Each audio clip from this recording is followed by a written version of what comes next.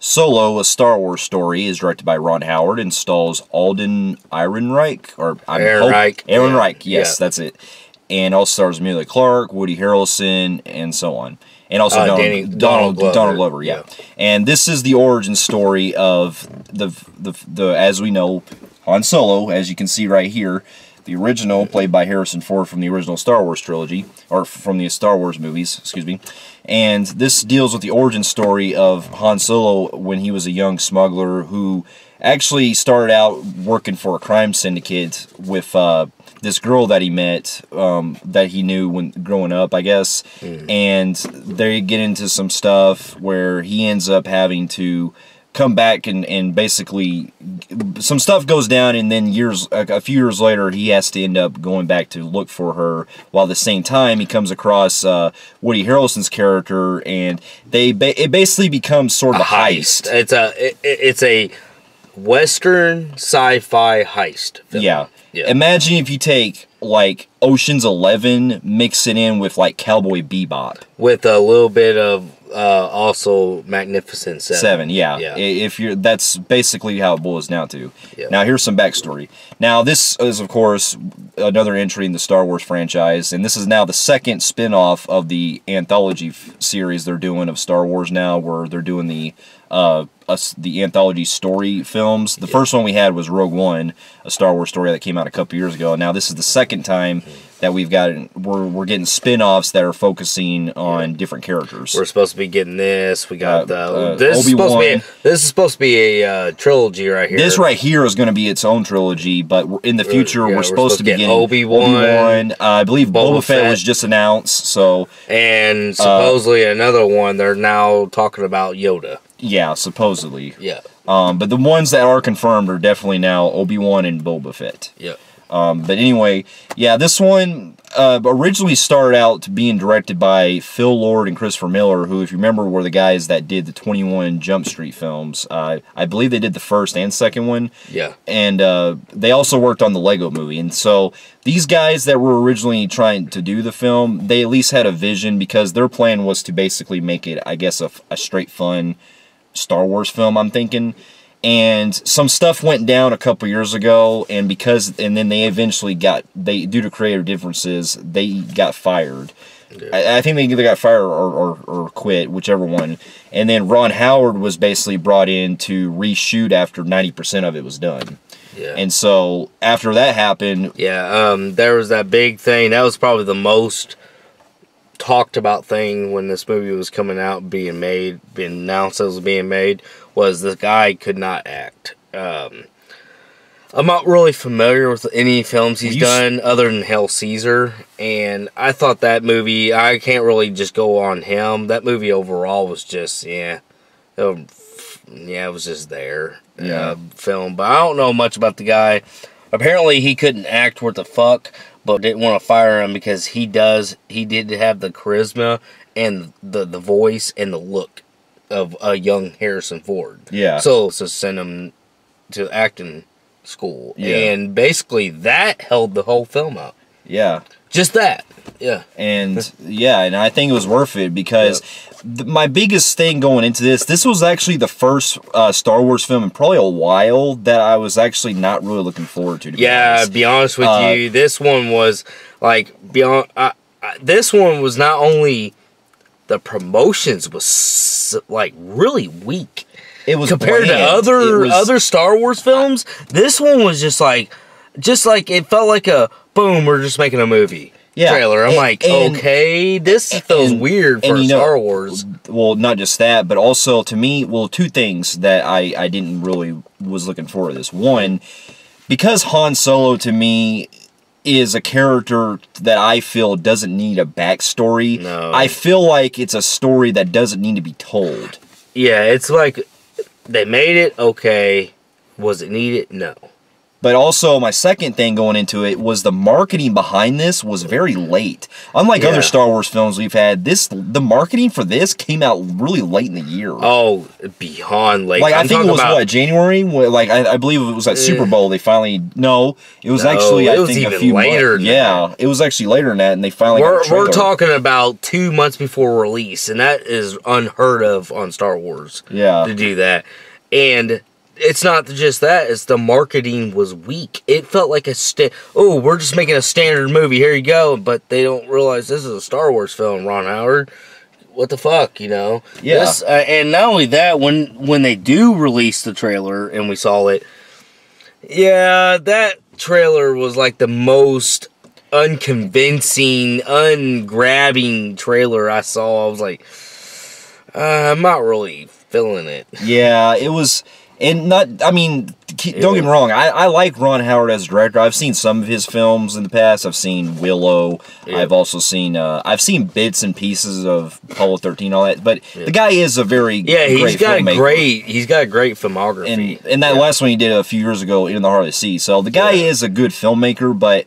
I just really feel like the trailers alone were really giving me a kind of a weird vibe. Like, I wasn't really sold on it. As much as I love Ron Howard, I just don't feel like he was the best suit for Well, I can't really... Well, coming out of the film... I mean, other directors I could think of. Well, I can't really judge the guys who actually did the film, because you got to remember, the film was already pretty much shot. Yeah. It's just that they had like about 10% left, so I'm actually curious what the other guys had in mind when they did the film. I can see why they went with Ron Howard, because Willow was a fucking phenomenal film. And that was also ironic, funny, because that was actually produced by Lucas Films as well. Yeah, I know, it was a Lucas film, and, you know, I get why, but I was kind of worried a little bit. Yeah, but coming out of the film, I can honestly say that while I wasn't certainly looking forward to it, it was slightly better than I thought it was going to be. It was slightly better than it was that I thought it was going to be, but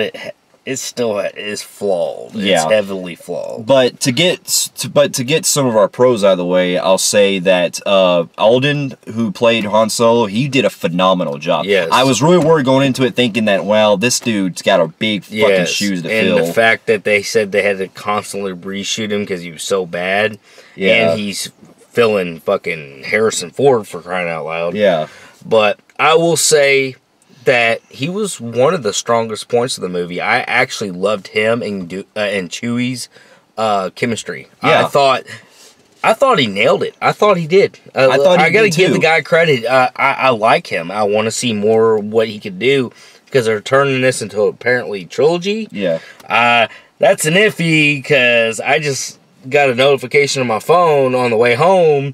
This movie only made $25 million on its opening weekend. Now that is a pretty fucking week for Star Wars, man. I'm sure that the film, because it's Star Wars, I'm sure it's gonna get, it's gonna be a slow build. It's gonna be probably a sleeper hit, most likely. Yep. It's probably not gonna be as big of a hit as like some of the other ones have, but I think it's definitely not gonna bomb. I don't think it's not gonna bomb, but like I said, Alden, how do you pronounce his name? He was great. I can't wait to see what more he could bring to the table. I thought he did really good. I love Danny Glover as Lando. Donald Glover was actually I was, from the get-go, I always thought he was a good choice to play Lando, because Lando to me was always one of those characters from the original trilogy that I always wanted to see more of, and even though we don't have him in the newer films, the sequel trilogy, it's good that we're still getting to see him as a young version, and Donald really pulled it off. He carried the charm, the wit, the very funny moments, and, the very, genuine vibe that Billy D. Williams had in the original films. And what surprised me about Donald Glover, playing this role, and Lando being in this film, is everybody, like I kept hearing, said he stole the show, I don't see how he did, because he really wasn't in the movie that much. Yeah, he comes in kind of later on in the film, but when he's on screen, he is definitely a blast. He is great, don't get me wrong, but the guy only had like a total like 5 minutes. I'd say about 10, maybe 15. I don't know, man. I'd say about 10 minutes. There was 10 is going a little 2 up there, but I could say maybe 8 to 10. Okay, yeah. He didn't have any more than that. I can guarantee that. But he was not in the film as much as I thought. I was told he was. I'm like, he wasn't much in this film. I mean, yeah. But he was great. He was awesome. Chewie, the performances I have no issue with whatsoever. Everybody nailed their part. Yeah, even Emilia Clarke, who, I mean, if you remember her from Game of Thrones, and she was also in Terminator, but she actually, you know, was good on her part. We'll get to our cons later because we have some issues as far as writing, but I still think that her performance was good, and it was also good seeing Woody Harrelson as well in this film too. And he carried the comedic part very well. Yeah, I loved his duel with Chewie, and I loved Hans and Chewie. Yeah. Like Hans, all right. No offense, I love Lando. I enjoyed him, but I really personally, I think Woody, Chewie, and Hans stole the role. Yeah, I still give a lot to with Lando. But I will say, as far as the funniest parts. The fun parts overall. Well, I will say are the parts of Han and Chewie. But whenever Lando was on screen, I always, was doing a lot of smiling. Han and Chewie was the best. Yeah. But Woody did carry a lot with Chewie, which I enjoyed. Yeah. So, but also, them 3 are my top. Yeah. Another good thing I will appreciate too was the film does give us some of that really fun vibe that we expect in these kind of Star Wars films. You get really good action scenes with the Millennium Falcon, like you see in the trailers. Yep. And there is a funny story behind that, how they find it and everything, which I enjoy. Yeah. And I also like how Han actually meets Chewbacca in this film. We won't spoil that. That's in our spoiler discussion. Yeah. But when he first meets him, that actually was really cool. It was cool. I also I like this is a give or take discussion right here. I do like that they kind of wanted to change it up a little bit, something different from Star Wars, and that's a good thing. And I like the Western thing they have going, the tone. It's a Western feel to the film. Yeah. But at the same time, it does make this film stick out from any Star Wars film because it is far from a Star Wars film. Yeah. Look to it. You can tell that the film does seem like I think they kind of stretched a little too far from Star Wars. If they could have maybe kept a little bit more basic Star Wars, because with these films, it's good to have change, but you want to have your basics in there because it is part of a franchise. Yeah, and they do have some Star Warsy stuff in this, but overall, I think they over-minored it a little bit too much. Yeah. To where it feels like it's almost completely not a Star Wars film. Yeah. And that was, I'll say it early on, that's kind of my little con. That's just a minor nitpick, but overall, I do like that they changed it up to give us a different take. Yeah, I mean, that's one of the things I also appreciate, too. I love the space western theme they're going for, that they decided to do. I also enjoy a lot of this, like, smaller references, that callbacks that you would later see in, like, Empire and Return of the Jedi that come into play. Yes, and there's a good twist in, like, the end, surprising cameo that comes in, which is going to lead into the other films, which I liked. I really enjoyed that. That was good. I also enjoyed the music. The music, of course. You're going to hear some callbacks to some classic tunes that John Williams provided in some of the older films that are similar situations. So it seems like they're doing a lot of like callbacks in parts of the film, like Star Warsy, like you were saying. But throughout the most of it, it kind of feels like a different film. It does. It feels like a completely different film. And then the visuals, of course, still pretty good. Especially some of the practicals they use, like with when they go to that one planet with the that one robot they have that goes along with them and all that, and just the overall effects, like when they're going through the hyper drive or the hyper space, and when they're going through that Kessel Run like you see in the trailers. It's just the effects are always going to be great for these current movies. Now, for my con, to start off my cons,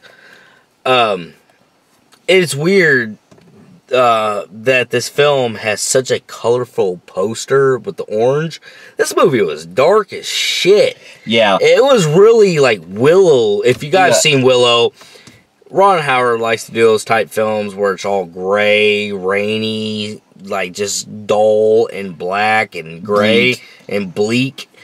But the posters have it really orangey looking. Yeah, it seems it's like a mismarketing. The color palette really feels weird because, like, you can tell that the original directors they had in mind, they were probably going for that colorful approach that we kind of see in the posters. Yeah. Because Ron Howard, he did the same thing with that movie a few years ago called In the Heart of the Sea, where it was very like bleak looking and all that. Yeah. It's kind of basically how Clint Eastwood shoots his movies, with that gray and white look that he uses. Yeah.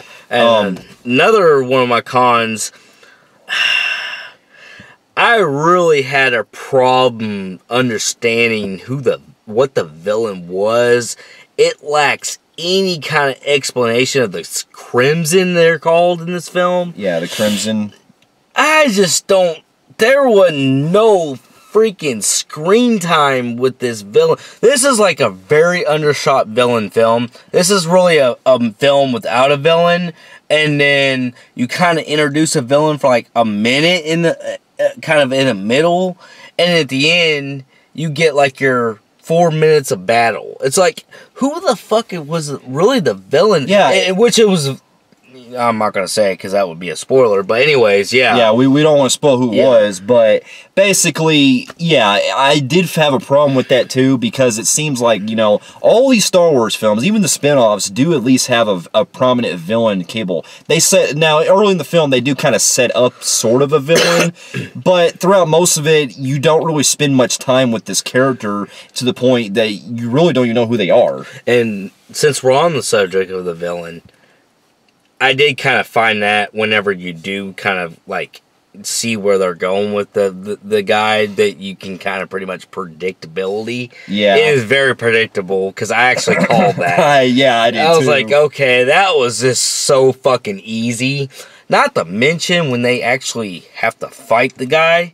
That was quick as shit. It was. That was the most anticlimactic I've seen in a Star Wars film. That was fucking quick. The vibe is that I get what they were trying to go for, but to me, it was just so short-lived. I was like, what was even the point? This was a very short-lived film for Star Wars. We spent a lot of times, and here's another con I'm going to mention.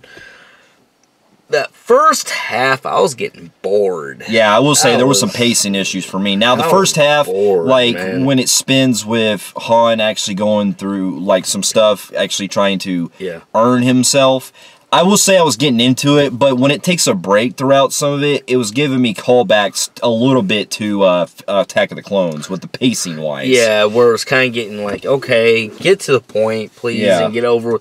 Well, one of my other biggest cons I have, too, is that while the film does have some good moments that kind of add to Han Solo as a character, honestly, a lot of the stuff that we pretty much already know about him is pretty much in this film altogether. We really didn't really learn nothing new that much, so to speak. So that's why I felt like this film didn't really add much to Star Wars. Oh, and here's the one we brought up earlier when we were talking about our pros. Like we said, the performances were great in this film by the actors. There was no, like, a lot of introductory of these people we have no history on. There is no, like, the writing on the characters of new characters, just, like... You have characters, that's what I was like, getting to. And that's why I get why people hate Emilia Clarke in this. It's not her performance. So you can't bash her performance in this. She did good.